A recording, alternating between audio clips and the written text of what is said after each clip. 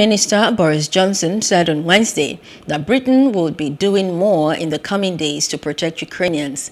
Johnson said Britain needed to carry out security checks on Ukrainian refugees. This was after facing calls to relax visa conditions for those fleeing relentless bombardment by invading Russian forces. Mr. Speaker, thank you. Never before has this House listened to an address like the one given yesterday by President Zelensky.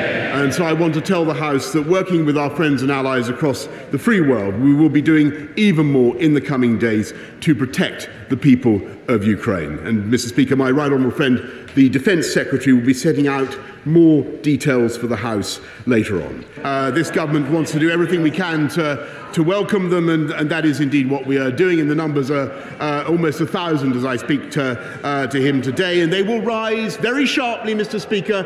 We understand how much refugees have to give to this country, and we understand how much this country has to gain from welcoming refugees. And we will be generous, and we are being generous, Mr. Speaker.